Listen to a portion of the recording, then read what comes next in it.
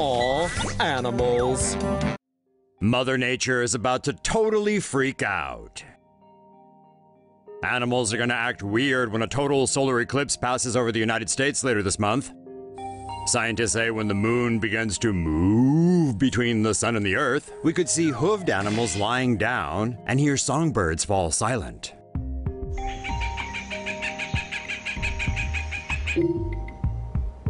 Eclipse chasers report seeing dolphins and whales swim to the surface of the ocean 5 minutes before an eclipse. Meanwhile, others talk of llamas gathering in line to gaze at the sky, or of spiders dismantling their own webs. According to scientists, an eclipse can disrupt animals' circadian clocks, convincing some it's time to go to bed, or prompting nocturnal creatures to come out and hunt. Researchers at the California Academy of Sciences are asking citizens to take part in an experiment by reporting animal behavior during the Great American Eclipse on August 21st. They want to know what all kinds of animals get up to, including domesticated ones. For more info, check out the iNaturalist app on the App Store or Google Play, or go to www.inaturalist.org.